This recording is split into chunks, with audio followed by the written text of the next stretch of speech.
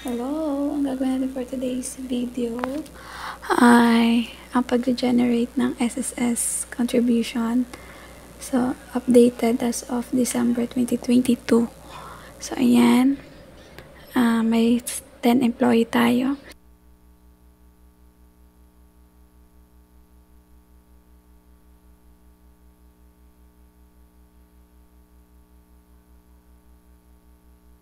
Then, salary range.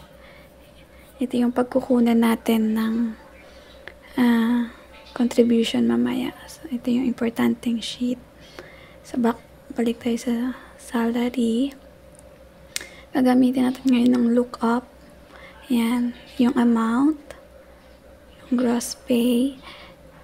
Then, punta tayo sa salary range. Kukunin natin ang column A. Then, ang kapartner niya ay ang column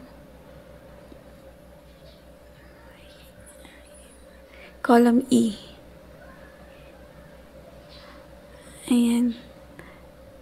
So, ayan yung magiging formula natin. So, lumabas, no, in-enter natin ang 540. Then, i-drag lang natin ito. Pero bago yon, kailangan natin i-lock ang cell kasi tumatakbo yung cell number. Kaya kailangan i-lock siya gamit ang $sign. Ayan. Ang column A at column E, kailangan natin silang i-lock. Then, i-drag ulit natin pababa. Then, dahil 1,000 siya, hindi nag-generate. So, ang salary range natin ay from 4,000. So, dapat minimum 4,000 ang nandito sa gross pay. So, nilagyan natin siya ng decimal. Then, ganun din sa ER. Ulitin lang natin, i-look up lang natin yung amount. Then, balik sa salary range. Column A. For this time, ang partner niyang column ay ang column D. Yan, yung ER. Since sa employer.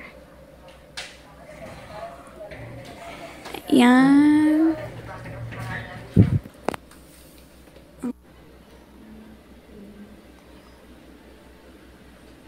Turn lang. Lalagyan lang natin ng lock ulit. At sa EC, sa employer EC, pwede natin i-copy-paste na lang yung sa ER or sa EE. Pero papalitan natin yung column na D or E. Gawin natin siyang F since siya yung nasa last na column sa salary range natin.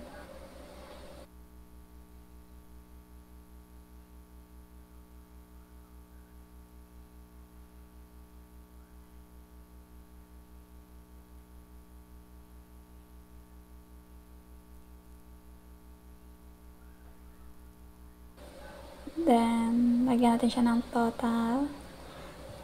Then, gamitan natin ng sum. Drag lang. Then, close. Enter. Then, i-drag lang din natin yung total sa baba.